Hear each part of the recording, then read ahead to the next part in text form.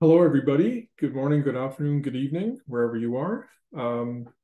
Welcome to another in the webinar series of the Migration and Food Network. My name is John Abraham. I am the Academic Dean at United College at the University of Waterloo. And it is my great pleasure to introduce to you today Professor Chetan Choitani from the National Institute of Advanced Studies in Bangalore, India, who will be presenting to us Migration, Food Security and Development Insights from Rural India.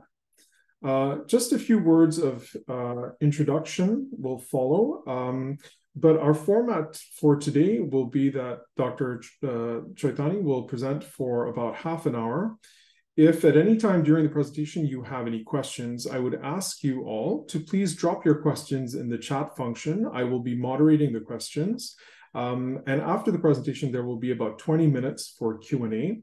So either during the presentation so that you don't forget, or during the Q&A period, if you could please put your questions in the chat function, I will then moderate and communicate those questions to Dr. Choitani. A few words of introduction. Professor Chetan Choitani is assistant professor in the Inequality and Human Development Program of the School of Social Sciences at the National Institute of Advanced Sciences. Prior to his appointment at NIAS, he was a postdoctoral researcher at the Urban Studies Institute of the Andrew Young School of Policy Studies at Georgia State University.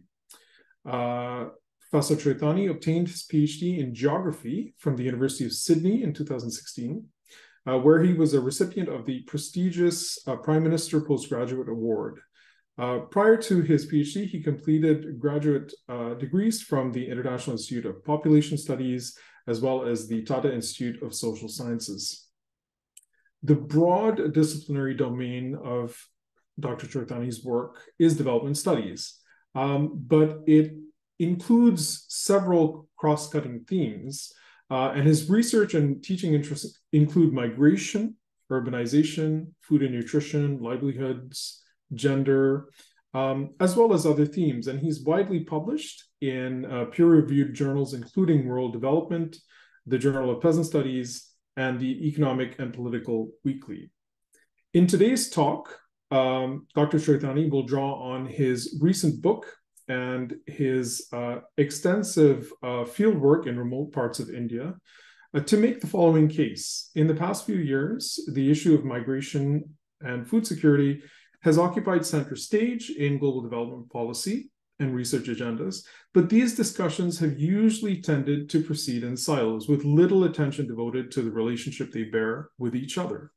So now, using primary field-based evidence from rural India, Dr. Choitani will attempt to bridge this divide, going beyond the conventional understanding of the subject that invariably sees migration as a response to food shortages.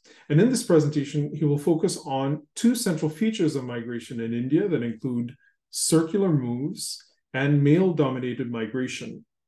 And in the analysis, he will highlight how these present two other key pathways through which migration and food security and the relationship between migration and food security plays out. He will argue that consideration of these linkages provides ultimately for a more holistic understanding of migration, food security, and the migration food security nexus. So without any further ado, Professor Choitani, over to you.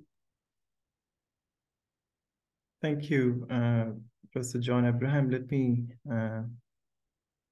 share my screen.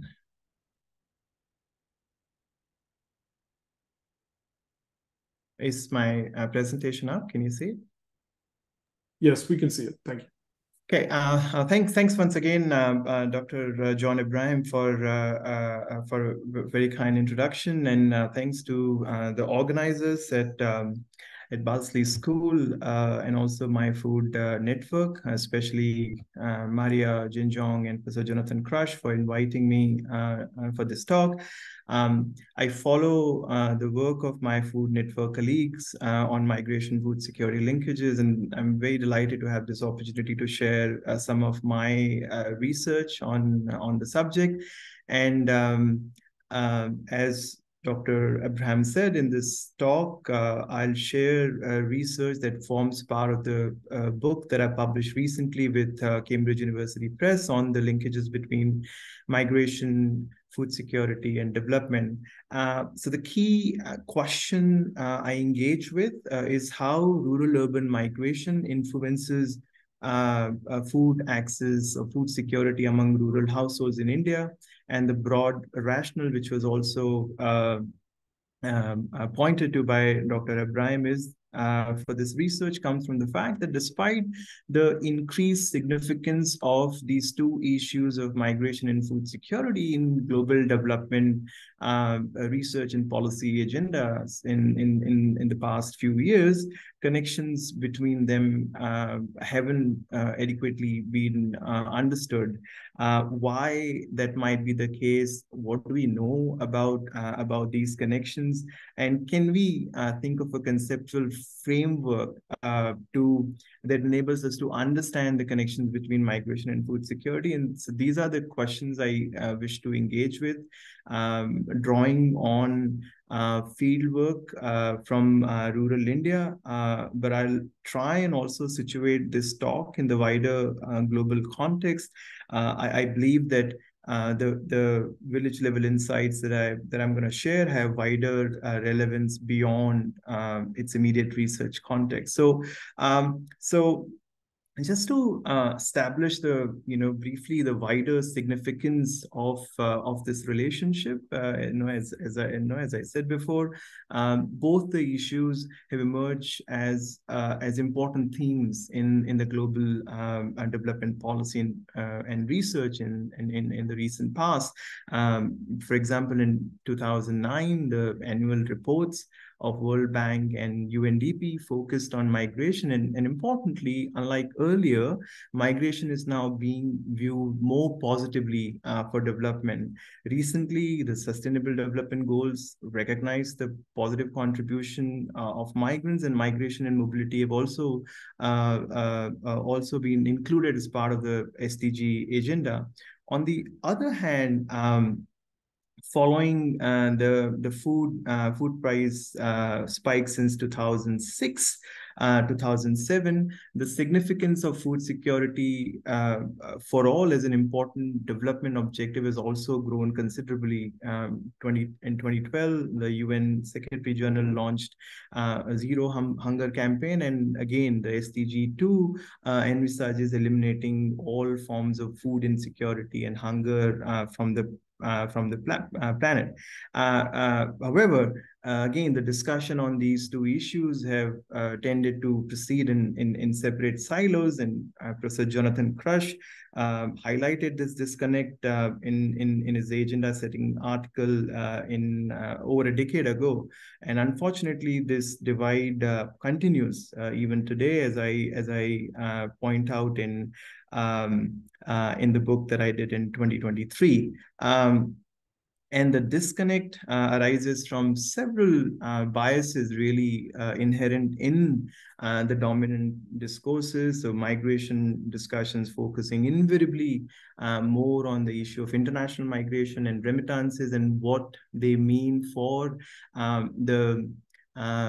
the economic development of economic growth and financial development of developing countries. Food security discourse, on the other hand, tends to focus more on improving land and agriculture productivity, and not so much on the questions of livelihood, food justice, and food access. The only way migration, food security are seen as related is through sort of this widely held notion that people migrate only when they are faced with food shortages or food insecurity. And this thinking stems from the view that which, while fading, but still holds sway in academic and policy discourse on migration in developing countries, that sees sort of rural population as being sedentary, who depend solely on land and agriculture for their food and income needs. And if at all they move, it is because they don't have any other option. And this this sort of distress centric framing is become solidified. It's solidified, it's further reinforced in recent years by disrupting effects of conflict, climate change, and economic downturns that have intensified hunger and prompted migration in many developing countries.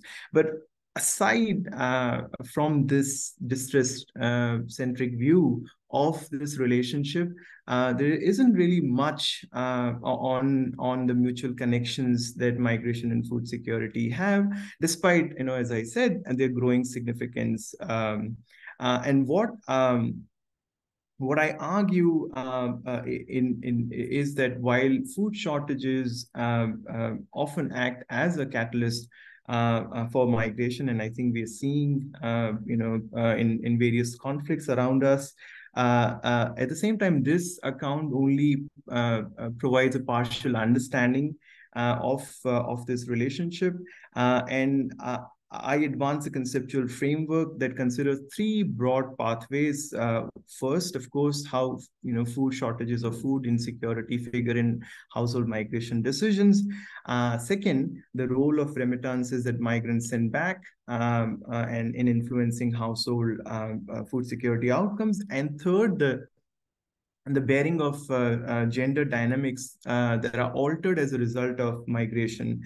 And in this talk, I'll focus on the last two pathways, drawing on the research that I've done in India. So briefly, to set the context, India suffers from very high levels of food insecurity and undernourishment, despite 3 decades of rapid economic growth. If you look at FAO's statistics, 1/3 of the world's nearly 700 million undernourished people live in India. Now, the government of India contests these figures on account of methodology. But even if you look at in Indian government's own surveys, you have figures such as 35% of under 5 children being undernourished. So there is a problem. Importantly, in India, the role of agriculture as a source of food and income has diminished significantly, and recent research by IFPRI points to an agriculture nutrition disconnect. Why this is happening is because much of the recent economic growth has been urban-centric, and it has come at the expense of rural agriculture sector. And as a result, millions of rural households in India are transitioning their dependency away from farming, land and farming, to non-farm sources on migration to cities in particular. Data from Indian population census, and large-scale sample surveys and village studies all point to increase in migration, mainly to cities. So these trends of persistently high food insecurity and rising migration necessitate an understanding the relationship, this relationship. And so to study this, I used a case study approach to generate insights on migration food security connection. And my research, the primary research I conducted was focused on one district in the eastern Indian state of Bihar, the district of Siwan. This is the poorest region of India, and also has a long history of migration. In terms of my research strategy, I used a mixed method approach involving household surveys, key informant interviews, and in-depth interviews with migrants at destination. So the village household surveys were conducted with 197 households that had one or more members who had migrated, which I call the migrant household, and roughly equal number of households without migrants, which I'll call non-migrant households, spread across 10 villages in that district. And as part of the household surveys with migrants, I also conducted surveys with 144 wives of the male migrants, and later some unstructured in-depth interviews with some of those surveyed respondent. And in addition to that, I also conducted in-depth interviews with migrants belonging to these households in cities. So in this presentation, I'll draw on this data, both quantitative and qualitative, and this is briefly the methodology, but I'm happy to discuss this in detail in Q&A session if anyone is interested, or if if there are any questions. So to now share my findings. So a key feature of migration from rural India has been its semi-permanent short-term nature. However, in this fieldwork, in the survey that I did, I also found that migration is now occurring for longer duration, meaning that the significance of migration in livelihoods is increasing. And as this data here shows that a large number of households, surveyed households, had migrant members who had stayed away in the past year, stayed away for 10 months or more, which in some of the recent work that I've done with other colleagues, we call permanent circular migration. Permanent in the sense that now migrants spend an extended duration away from home, but circular because most migrants return home.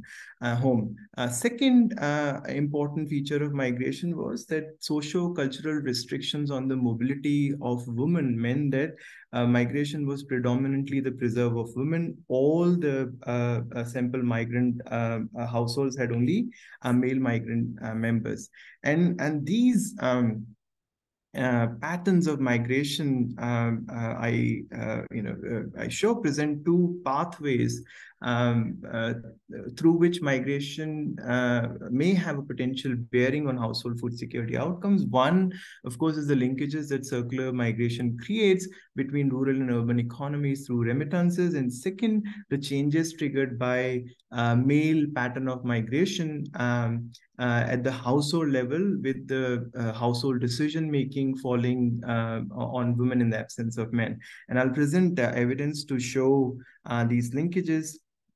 But just to give you the profile of the study site, so in terms of the broad livelihood patterns, a key feature of this district that I studied has been high land-man ratios. In 2011, that's the latest census we have, there were 1,500 people per square kilometer. And as a result, a large majority of the households have exceptionally small land holdings. So in the survey, there were only 10% of the households that had an acre or more of land, which too is insignificant to derive any meaningful income gains. Although I must say that attachment with land remain strong, and this is one of the this is a very important reasons for household reliance on non-farm sources. This data here, this table shows the average percentage share of income by source among migrant and non-migrant households. And as you can see, that farm income, including the off-farm wages, accounted for only a very minuscule proportion of total household income. On the other hand, nearly 3/4 of income of non-migrant households came from rural non-farm sources. For migrant households, similar proportion was accounted for by remittances. And if you combine the rural non-farm and urban incomes, which is remittances, the total share for migrant households is about 90%. And migrant households, on average, had higher incomes than non-migrant households, largely because urban remittances or urban incomes were relatively higher than rural wages. And if you calculate the 75% share that comes from remittances of the total income, the income from remittances alone for migrant households is higher than the total income of non-migrant households. And these differences are largely due to as I said, income differentials between rural and urban areas. And although most of the surveyed households, migrant households, had precarious jobs in the urban informal sector, and they didn't really have the employment security, the earnings in urban areas were higher still, which provided the migrant household an advantage, and they fared relatively better. And this graph here on living standard shows these differences, though. So the proportion of non-migrant households in low standard of living category is almost double than the migrant households, and these percentages reverse when you move to high living standard category. And I've talked about how remittances sort of explain these income differentials, but what are the ways in which remittances affect the food security? Of course, the most direct impact of remittances was to provide household with cash to meet their food security needs. But they also allowed households to invest in their land and agriculture, avoid distress selling of land. In fact, this was for several households, this was the motivation behind migration. And in some cases where remittances were higher, they also allowed households to accumulate more land. So it was a two-way relationship. Lack of land pushed households to move in search of urban jobs, and urban incomes were in turn recycled into land and agriculture at origin. And remittances, in terms of its impact on agriculture, they provided the household with much needed cash incomes to invest in the little land parcels they own, and therefore were crucial to sustaining and maintaining the land in the origin. And more than half of the households who own land reported that they used remittances to boost agriculture production. At the same time, because land holdings were small, investments also tended to be on small head items like buying seeds and fertilizer, paying rents for pump irrigation when monsoon failed. And these investments didn't necessarily make households' food secure, but they did have a positive impact on food security of the migrant households. And the data here, this graph here compares the migrant and non-migrant households on two self-reported parameters of food security. And as you can see, the proportion of households who reported eating meals without vegetables and consuming single meal a day was about 10% lower among migrant than non-migrant households. And the survey also included several other indicators of food security, and all measures this relationship holds. Similarly, primary evidence on dietary diversity also revealed that while diets of most households surveyed lacked the requisite diversity, and non-economic factors such as cultural practices also influence what food was to be eaten. At the same time, migrant households fared better than the non-migrant households, largely because of better incomes. So the broad story that emerges from this data is that circular migration creates important rural-urban linkages, and remittances have overall positive impact on household food security of the migrant households. But there is more to this relationship, and another important pathway of linkages, as I said before, is the effects of gender. So there is now an overwhelming body of evidence that suggests that women tend to use household resources in a way that maximizes household welfare, and some of it is, of course, driven by cultural expectation from women, but this is also the fact. And even though they face widespread discrimination, they place household well-being over their own. And in the case of India, some social analysts have even argued that if a typical rural Indian woman was asked about her personal welfare, she would find the question itself unintelligible. And if she is able to reply, she may answer the question in terms of a reading of the welfare of the family. The whole idea of personal welfare may be unviable in such a context. And while that is the case in patriarchal societies, it's the men who control household finances and assets such as land. But migration and male migration that we see in this field side, but also it's a dominant form of mobility in large parts of India, has the potential to alter household gender power dynamics with household decision making falling in the hands of women while the men are away. And the field research in all the 10 villages in this district showed that in many families, in the absence of men, women acted as de facto, if not de jure, household head, and hence somewhat dislodging the stronghold of patriarchal norms. And in the survey, there were 52% households were headed by women who single-handedly manage their households for the period when their husband were away. And in my interviews with them, many women were also very, very vocal. So to quote one women respondent, she told me that our men only bring home money, but we are the ones responsible for managing it and for spending it as wisely and stingily as possible. Besides, we've got a whole lot more of other family responsibilities than men do.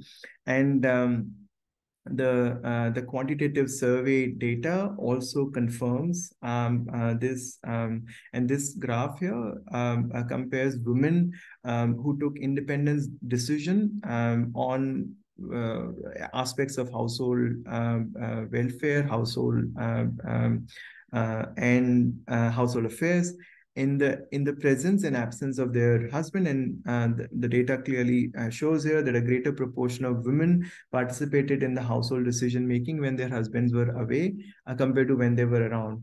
And there are also, I must mention, there are also long-term effects in that migration and exposure to cities among male migrants also seems to bring about attitudinal changes among men on gender norms. So, and this is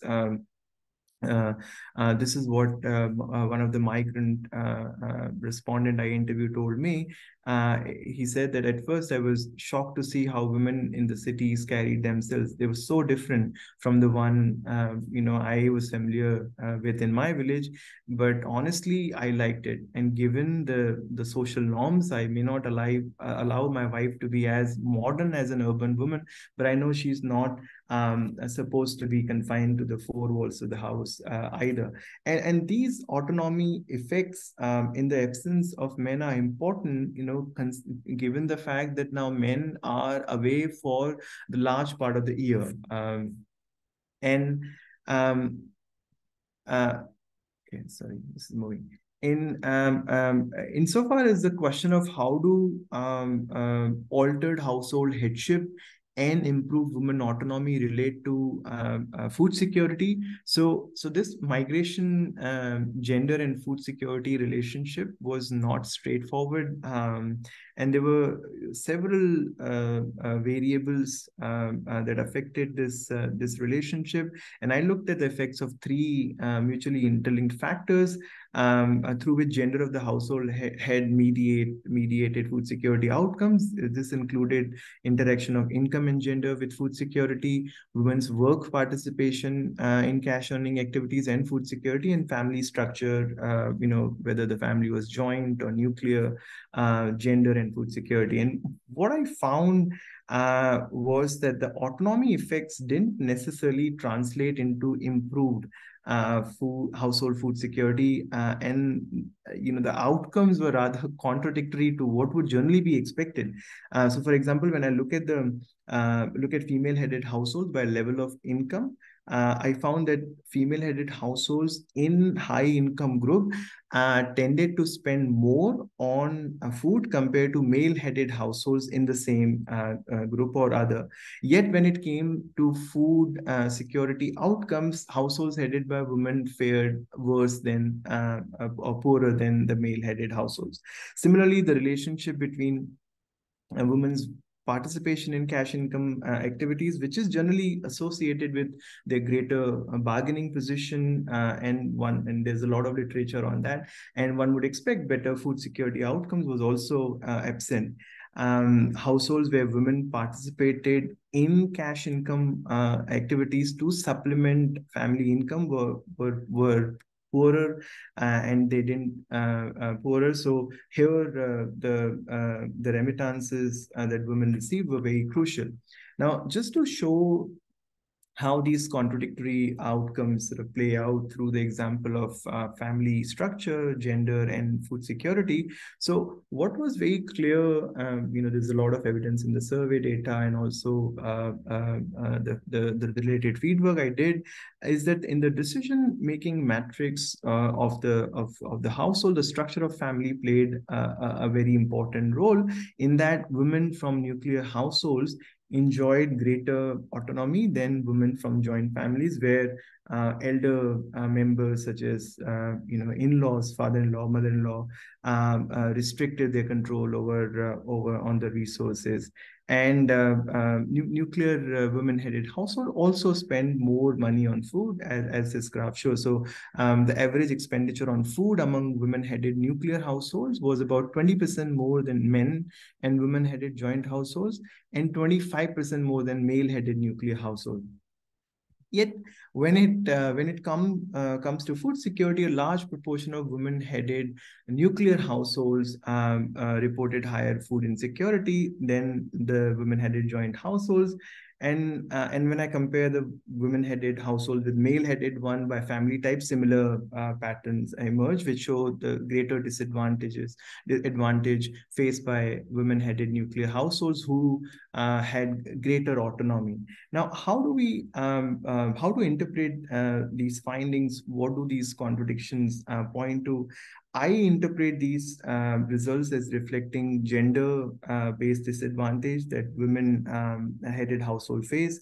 And this is corroborated also by the qualitative interview data. For example, during the fieldwork, I found that women in the absence of men faced difficulties in accessing the government food ration scheme, which is very, very important in this part of the country. And this gender-based vulnerability that women-headed household make, it seems makes joint family structure important, where the resources were shared. And this is important because many, in fact, most or almost all the migrants worked in urban informal jobs. And so in times when they were not able to send or remit money home, the joint family's resources came to their rescue and protected them in times of food and income shocks.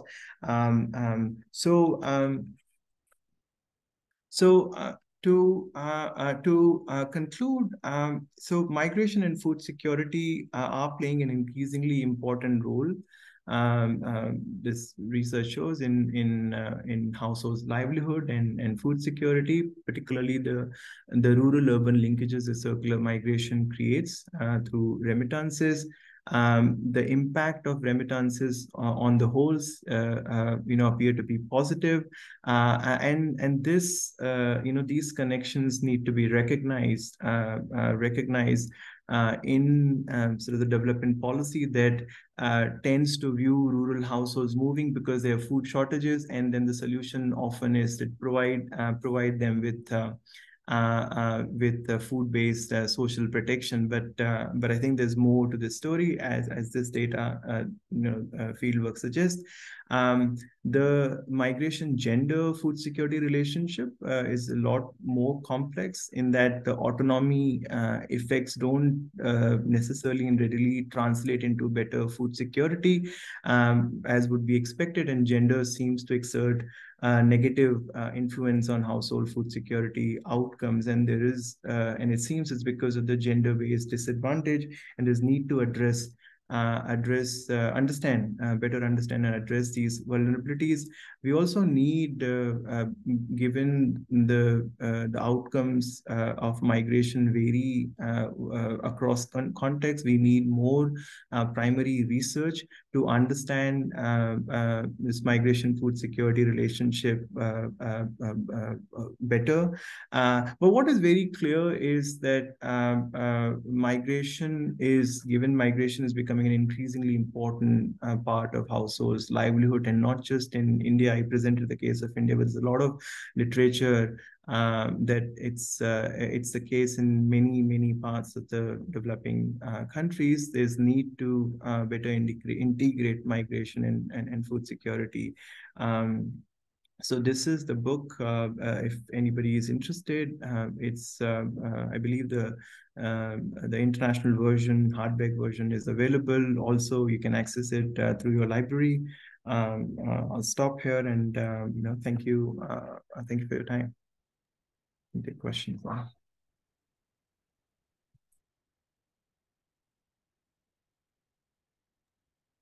Thank you very much, Professor Choitani, for sharing that rich well of research with us. A lot of great insights there, a lot of good nuance as well. So I'd like to invite participants to please put your questions in the chat function. If you have any questions, I will direct them to Professor Choitani for you. I wonder if I could use chair's privilege maybe to get the Q&A going here.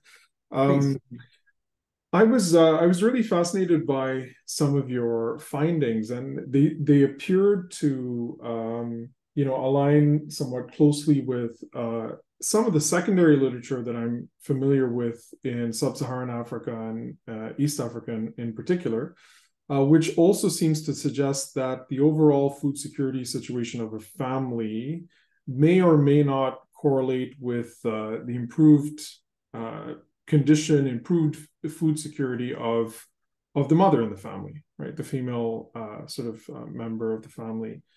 And so I wonder if in your findings, if this is also something that you've seen, and if you could maybe talk about that a little bit.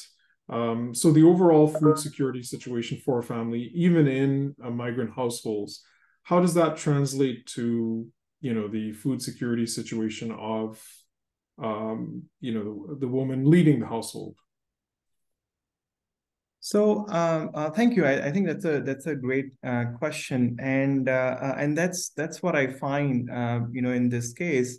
And I think there are several reasons that explain why you see within the households differences by gender in the food security situation. One, of course, is that here you have cultural expectation. I think there are cultural norms here in many parts of India where women are expected to eat after men, and oftentimes it's what's left, right? You eat. But I think so that's one reason. But I think here, even in families, another important issue is that, of course, you see that women-headed households are now involved in household decision making. At the same time, when men are not around, it means also taking on additional burden of household's responsibility, not just the reproductive function, but also household agriculture and so on. So when you're spending more time doing sort of spending more time taking on these responsibility, many women also. So it's not, food insecurity is not necessarily because of lack of access to food, but it's also because of time poverty, right? So not eating at the right time, skipping meals, and so on. So I think there are and of course the third reason is that if you look at it by the economic status, women who in nuclear families who whose husbands were in precarious urban jobs are not able to send remittances, that makes them even more vulnerable to food insecurity. So I think, I mean what I try to present was sort of this broad picture, but there are nuances and dynamics to this larger story. I hope that answers your question. Thank you. Yes, it does. It's very interesting.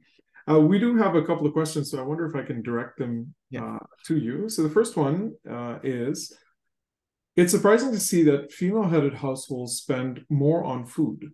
Could this be attributed to women typically handling food purchasing responsibilities and, as a result, being more adept at accounting for all food expenses compared to men, who may only be aware of some of the expenses and thus tend to underestimate it? I mean, my reading was that women-headed households, they tended to spend more on things that mattered for household welfare, and food was one of them. Of course, they have they have greater knowledge of because they are involved in cooking, particularly in rural India. At the same time, this context, women face a lot of restrictions on their mobility, so they don't really step out of the house unless the men are not around. So I think it's got more to do with women sort of prioritizing expenditure that they think matters than really being adept at it. That could also partly explain this. Thank you so much. We have a couple more. So thank you, Dr. Chaitani, for the interesting presentation. I was wondering if you were able to capture any insights on the food security situation of migrants during your in-depth interviews with them at their destination.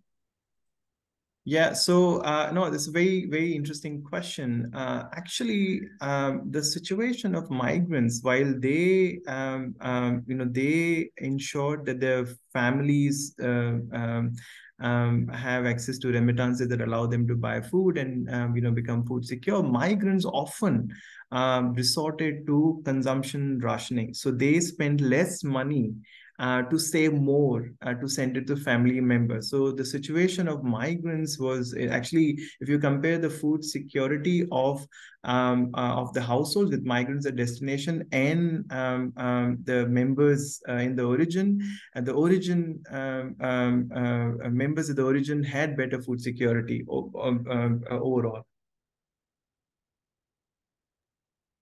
Thank you. There's a couple of questions here in the chat function that I'll read out to you as well. So the first is a question about government benefits. You mentioned that the majority of incomes of the migrant households comes from remittances, and for the non-migrant households, they come from non-farm incomes. Of late, there is talk about direct benefit transfers happening from the government to the accounts of beneficiaries. It seems to be quite a small portion of their incomes. Do you see an opportunity here for government to increase the transfers to enhance food security? I mean, of course, I think given the food insecurity, the magnitude of food insecurity we have, there is a need to do a lot more on the part of government, right? And I think one of the arguments, so we have food safety nets for a very long time. They've been targeted, right? Targeted to households that are called below poverty line households. But many a times the targeting means that that households who are deserving of these benefits get excluded. There are a lot of reasons for it, because oftentimes the poor and vulnerable and those who do not have the voice, right, they are not they get excluded from these benefits. So now the government has now we have a more expansive, if not universal. So there was, I think a lot of us working in the food security space have been talking about universal food based social protection. And now the government provides that.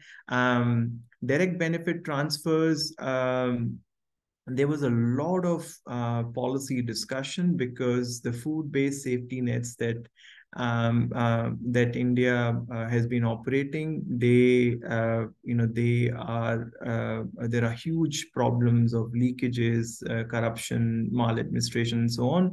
So this idea gained a lot of traction when just before the Right to Food Act was passed in 2013.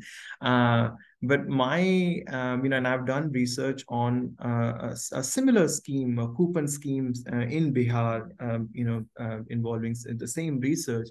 And I think what we argue is that it's not really the technical fixes, right? The direct benefit transfer versus food ration, because they don't. I mean, you have to really understand the political economy of resources and rights. So and the effort should be on empowering the poor, right? And then whatever those, so there's certainly a scope to expand food-based provisioning. Whether whether direct benefit transfer is the way forward, I'm not sure. I think in-kind food provisioning still makes a lot of sense, particularly in remote rural parts of the country, where getting access to the direct benefit transfer would involve a person traveling to 2, 3, sometimes 4 kilometers, right? So there are those opportunity costs, whereas the PTS shops are there in almost all villages. So you have about 500,000 PTS shops. So I think this system of in-kind food provisioning works, but we certainly need to. This needs to be supplemented by DBT, right? So there's an additional income, but not necessarily. It's not a question of one versus the other, because. Hey, thank you for that very interesting response. There's a question here. Now, you started your presentation, talking about the siloization of certain themes. So this is a question about trying to reach across some of these silos. To what extent do non-migrant households benefit from migrant remittances in terms of food security? So in other words, do we need to examine inter-household linkages and social networks, plus the circulation of remittances within rural communities? I mean, so in some of the other research that I've done shows that the remittances seem to fuel non-farm, a local non-farm economy, where you have non-migrant households benefiting primarily. But that's research that sort of looks at international migration, where remittances are higher. So I mean, non-migrant households don't necessarily benefit from migrant remittances, but they do benefit from I mean, there are some linkages linkages insofar as the food security of non-migrant households is concerned. So what happens in households where men are not around and women still face cultural restrictions on their, on work. So, so land is leased out to other household, non-migrant households, particularly belonging to the disadvantaged communities of scheduled caste and scheduled tribe, and that has positive impact, some positive impact on the food security of the poor non-migrant households, particularly in the context of the food price rise that we see, because then they buy a lesser share of or they have to depend on market less because they have some, land, that they can access, that provides a source of food security. So not really remittances, but the changes that migration triggers in land and agrarian relations. Great, thank you. There's a question here for clarification, Professor. So you mentioned that non-migrant households have 70% of their income from rural non-farm sources. So where does that income, non-farm income, originate? I mean, these are shops. Okay, that way it's the remittances, right, that the migrants are sort of injecting, right? But the point there, what I was trying to show is through that data, is that now, contrary to sort of this popular perception of rural communities being dependent on, in fact, solely dependent on land and agriculture, that is no longer the case, right? And the majority of the cash income certainly comes from the non-farm sources. For non-migrant households, is the rural non-farm, small industry, shops, some construction work nearby. Part of it is because of the remittances that migrants sort of inject in these rural economies. But that work is not the rural non-farm economy. Certainly in this part is not very strong.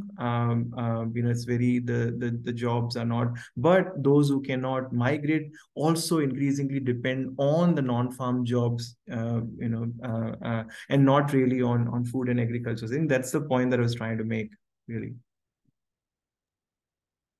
Okay, thank you. We have a little more time for questions, if there are any final questions.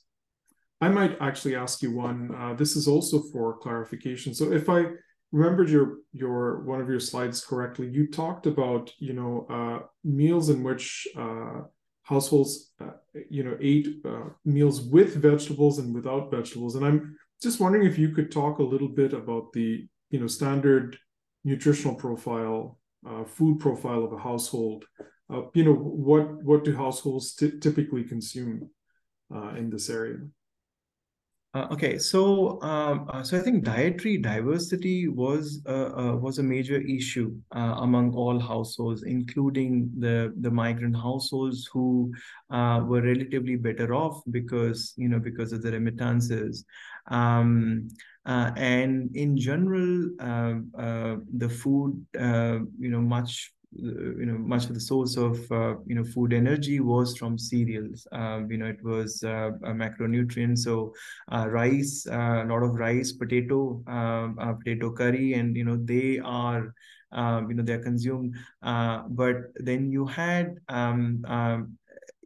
the changes. But if you look at sort of the dietary profile of migrant versus non-migrant households, migrant households were better off.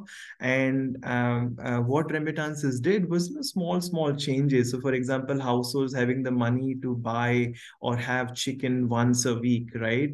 Compared to before when they had it once a month, right?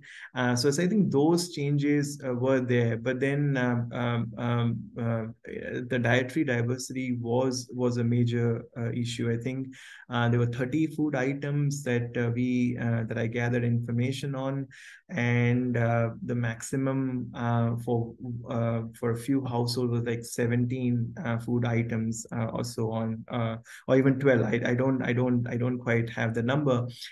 So diversity was a major issue, and most households tended to eat just rice and and potato-based curry. Thank you. I think we have one final question here. So this is a question about the role of rural cooperatives. So, Professor, do you see a role for rural cooperatives of various forms, not just agricultural, to make the lives of the people that you came across, better? I don't know how to. There are agriculture cooperatives run by government, but or small. But I'm not sure. I mean, I think in this context we don't have, but rural cooperatives have worked.